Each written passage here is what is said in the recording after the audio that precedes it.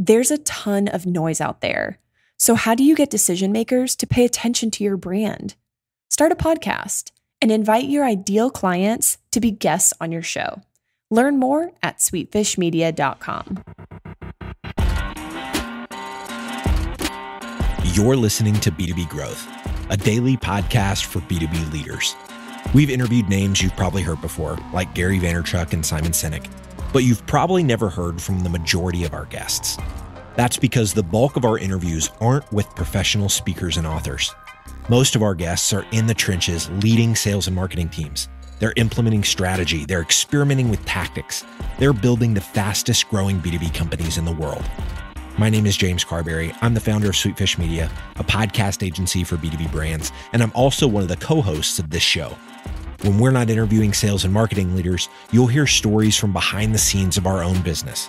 We'll share the ups and downs of our journey as we attempt to take over the world. Just kidding. Well, maybe. Let's get into the show.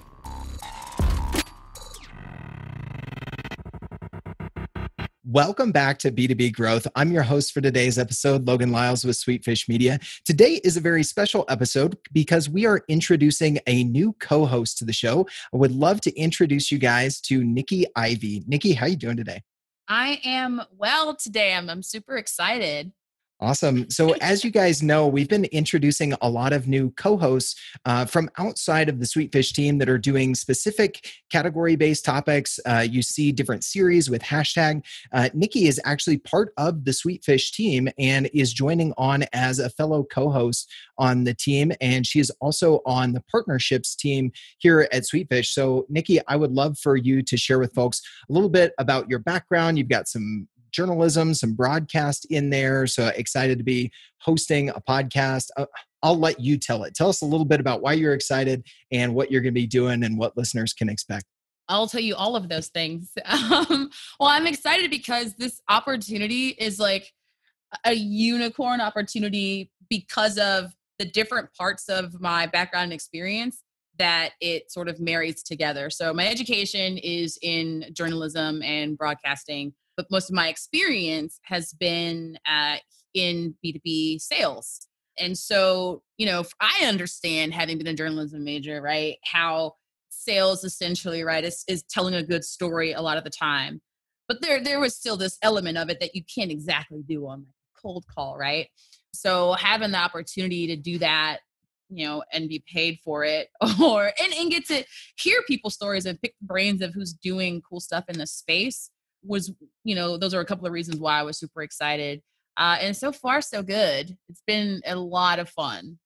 Awesome. I've heard some of the interviews you've already recorded. I know no one's heard them yet, but I think first one's probably coming up here in just a few days. Nikki is going to put me to shame as a host here on the feed. So you'll hear, episodes from me still, episodes from Nikki, but you guys will probably love Nikki that much more. So wanted to take a second, introduce this new voice, Nikki Ivey here on the Sweetfish team. She's going to be hosting a lot of interviews here in your feed. And part of the story here is, as we mentioned, Nikki just joined the Sweetfish team. So we wanted to make this episode valuable for you guys, the listeners, in not just introducing you to Nikki, which I think is valuable because she's going to be doing great as a host, but she just got done with a job search. As we mentioned, she just joined the Sweetfish team. So what we want to share with you guys today is Nikki's 4 easy ways to stand out in a job search. Not much is easy about a job search. So let's touch on some practical things that people can do. And we'll be talking through those here for the rest of the episode. So Nikki, I would love for you to share with listeners this first one, all about building and maintaining relationships with your past colleagues. Tell us a little bit about that. Yeah. So it's something that I think when folks give advice on impressions, right? A lot of the conversation is around first impressions. And certainly in a job search, that's something that people focus on, right? Is how do I, engage these people and win them for this so that they remember me or hire me, or even on, in interactions on sales calls, you think of, making the first impression to engage folks. But what worked for me was, during some of these times when I was leaving an organization, it was, as it tends to be, it was painful at times. It was really difficult at times, but I was really mindful of, the sort of taste I left in people's mouths when I was leaving. One example, I worked for a longtime mentor of mine, Scott Leese, at Qualia, and it just didn't work out. It just didn't work out for me. But there's a period of time when I knew, okay, I'm going to be exiting this organization. A bunch of us knew, right? And we had a choice. We could, show up and sort of phone it in until our time ran out, be on our phones, YouTubing and, collecting a check while we, search for other jobs on the internet. Or I decided I could, give every ounce of effort that I could muster and demonstrate how much I still really believed in what they're doing there, right? And how much I still really cared about that team and that opportunity. And that, ended up coming back around. And I guess I'll get to that here in a minute. But that's really what I mean is just paying attention to not only how you enter an organization, but doing your best to leave it better than when you came, whether that means the relationships you build and keep with leadership or the relationships that you build and keep with your teammates. Yeah, absolutely. I think that story is a testimony to your integrity, which I know was not the point there, but just highlighting you guys. Nikki is really good people, and that's why we're excited to have her on the team. But you make a really good point there, is not just focusing on the first impression. Everybody can do that first impression thing, but it takes integrity. It takes, a commitment to it, to the relationships that you built, to focus on those last impressions, if you will. So we talked about maintaining relationships. The other facet of the job search that you wanted to emphasize for folks that helped you along is doing your research in a way that is effective but not creepy. Maybe there's a line there. Nikki, tell us more. Maybe I blur that line. Maybe I cross that line. No. So yes, what happens is, especially if you're going to interview to be an AE and you decide that you're going to just find out all the stuff you can find out about product, the organization, as far as, what their social channels are doing, how they're engaging with people, and be able to, articulate the value prop and be effective in the interview. But ultimately though, if I'm going to be put in front of a whole human and have the opportunity to connect with them, even if I don't get the job, that's what I'm going to bank on first, especially when what I'm interviewing for are, sales jobs, right? Where it's part of the whole point of that is relationships and how well you connect with people. So it's another story that involves a mentor of mine. It was back when I was interviewing to work at Outbound Engine, and they had, after this big sort of cattle call info session, they had given us the advice to go and look at, a few podcasts that he had done. The hiring manager, who, yes, again, happened to be Scott Leese, they told us to go sort of look at his LinkedIn and do all this stuff, right? So I did those things, and I was ready for a question or to speak knowledgeably and act like I, knew something. But what I did that I think set me apart was I was like, I'm going to see what his Twitter is talking about. And so I go to his Twitter and I just go deep, deep, deep. And I find that he is a San Francisco Giants fan. Unfortunately. No, I'm kidding. I happen to be a Yankees fan. So they're not exactly rivals, but it's like this thing of being a fan of a team because you're from that place, and then being a fan of a team that people think is bandwagon, but it's not really bandwagon. It's just that you like winners and they have a legacy of winning. Anyway, we could digress. Keep going, Nikki, please.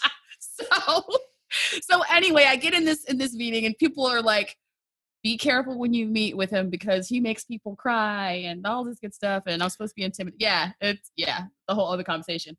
And I don't even remember exactly how the opportunity presented itself to drop this little nugget, but I just sort of said it. I was like, oh yeah, I noticed you were a Giants fan. That's got to be tough these days. But I was able to do it authentically because I had really paid attention to what he had posted to that end. And it just opened up this whole other conversation. We start talking about ESPN 30 for 30 and everybody hates Christian Laettner and how we don't actually hate Christian Laettner, it's just Duke. Like, it was like this whole thing. And that ended up being not only an opportunity for that position, but an opportunity, like I said, for this mentorship relationship moving forward. And so I just think that when you're out there in the job search, if you could just for a second set aside those standard pieces of research, and those, whatever we know, the actual goal that's at hand, right? That's a given. and have the lead with the goal in mind of making a connection with an actual person, I've seen that, pay off. And I think that that's, sort of the way to go. Yeah, absolutely. So we've talked about maintaining your past relationships. So that's almost something you've got to be mindful of when you're not in job search mode, right? So that you can lean on those relationships when you're in job search mode, as you're interviewing, doing your research, going to the next level, but making it authentic. The next thing that I thought of these 4 simple ways to stand out in a job search that you mentioned to me, Nikki, is very practical and a tactic that I think anybody can use. And that's using video and audio messaging on LinkedIn as part of your outreach, part of your job search. Tell us a little bit about how you've done that and what you've seen with it. Yeah. It's a fun story. It's actually I think it's the reason why I'm here. So straight up. So I was just up one night, feverishly LinkedIning, which I tend to do. And it wasn't that late at this point. At this point, it's like 10 o'clock at night. I get this message from James here at Sweetfish. It's like, hey, friend of mine told me that you might think this job was cool. You should apply, let me know if you want the link or whatever. Right.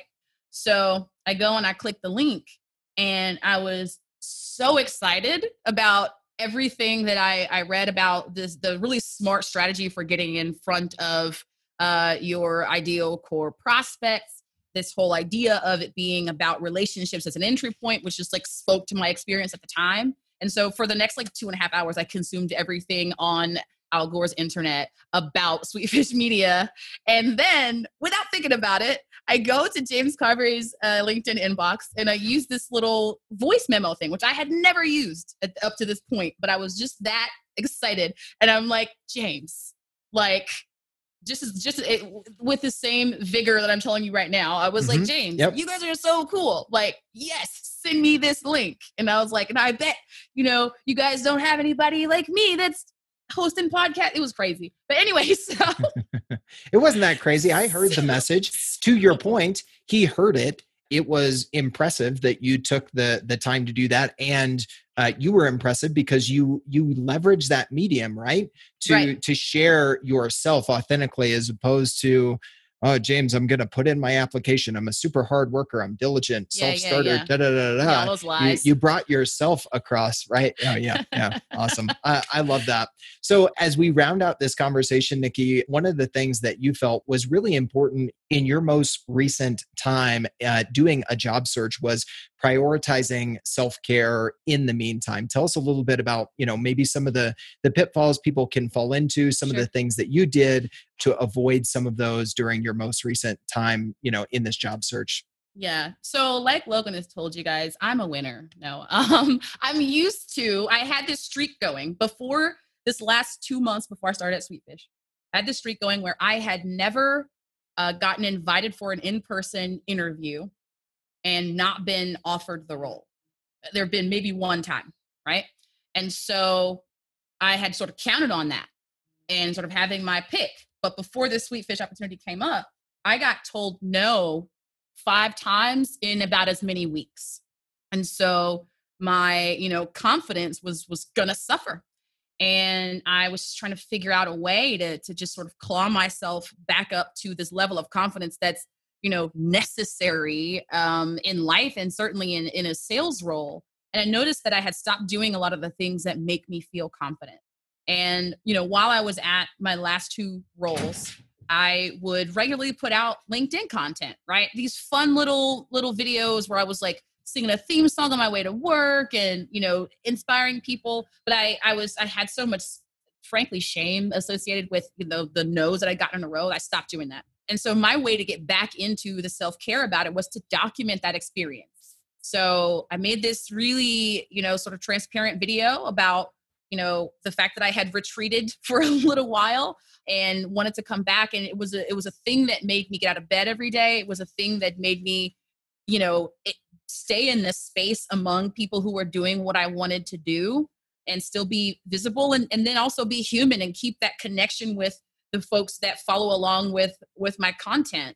And just in a sort of, if you build it, they will come, sort of thing. And part of the thing I was building was not only this connection, but my confidence. And, you know, it is working. It's something I still stay on top of. I think that we're at a place right now where in most workplaces, it is okay and even encouraged to talk about and pay attention to your self-care, your mental health and things like that.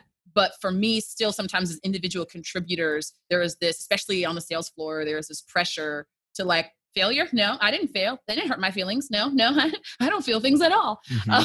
So to document those experiences and to be as transparent and accessible as I can about those things was in this time when I was not being paid, so when I did not have a job, was probably the number one reason why I was in the right place at the right time to hear about this opportunity, and B, had maintained this level of confidence that was necessary to step into this role once it presented itself. It's definitely twofold. I love the way that you round that out and unpack that there, Nikki. That's phenomenal. I think, you know, we are very excited to have you as part of the team. As you can tell, guys, Nikki is going to be a fantastic host. She is full of energy. She loves nerding out with our guests on B2B sales and marketing strategies and tactics and tools and all of the things that you've come to expect from B2B Growth episodes. So stay tuned. You will hear episodes from Nikki in the not too distant future. We are really excited to have her as part of the team. Nikki, thank you so much for kicking things off and taking a little time to prepare and share some of the things from your most recent season that I think are going to be valuable for listeners as well. Thanks so much, Logan. I'm pumped. We totally get it. We publish a ton of content on this podcast, and it can be a lot to keep up with. That's why we've started the B2B Growth Big Three, a no-fluff email that boils down our 3 biggest takeaways from an entire week of episodes. Sign up today at sweetfishmedia.com/big3. That's sweetfishmedia.com/big3.